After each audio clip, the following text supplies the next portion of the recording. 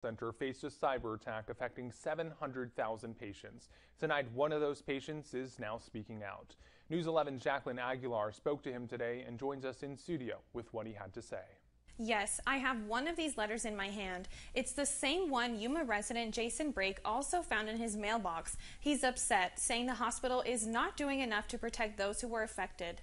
You may have received a letter from YRMC telling you the recent cyber attack might have compromised your personal information, with steps to follow if you were affected. YRMC says the 700,000 patients include those who live in Yuma County, as well as those working and visiting Yuma on a short-term or seasonal basis. Each letter has a toll-free number available for questions and also offers free credit monitoring and identity theft protection to those eligible. One local received one of these letters saying his son's information was compromised. He believes the hospital should be doing more to protect those affected. That information's out there.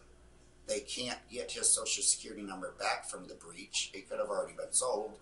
So what happens 1 year from now when credit monitoring has expired? We are aware of at least one law firm looking for patients who received a data breach notice from YRMC, saying patients could be compensated. Brake says he's worried the data breach could follow his children for a long time, especially when they turn 18. Anything's ever been hacked, that monitoring needs to be for a lifetime. We reached out to YRMC to ask how many of the 700,000 patients actually received a letter and what percentage of its total patients were affected by the hack, but the hospital told us it could not disclose any more information on this case, only that it's still part of an active investigation. Blake says he spoke with his peers about the breach and they share the same questions we do. Since Yuma is the only hospital in this area, I am assuming with this breach, anybody that has ever been to Yuma Regional Medical Center, their information's out there. What's happening to it, nobody knows. This letter states the date compromised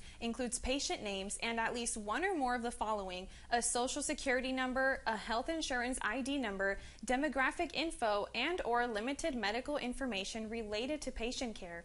Reporting in studio, Jacqueline Aguilar, News 11.